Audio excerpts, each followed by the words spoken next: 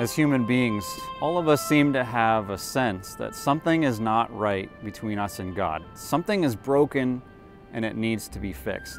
And the Bible bears this out.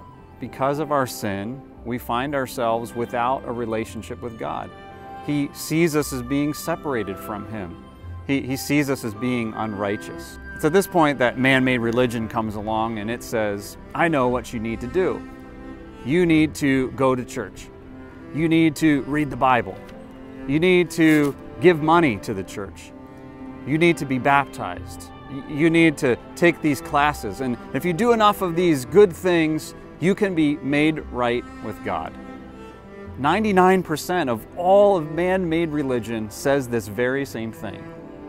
The problem is, the Bible says something different. In Titus 3 and verse 5, it says, not by works of righteousness which we have done, but according to His mercy He saved us. If we're going to experience salvation, it's not because of our good works. Ephesians 2, 8 and 9 is even more clear.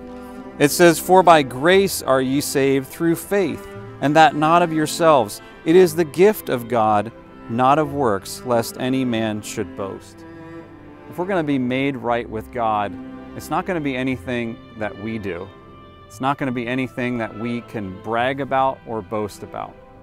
If we're going to be saved, if we're going to be made right with God, we need help. We need a Savior. And God has provided the answer to our need through the gospel and through the person of Jesus Christ.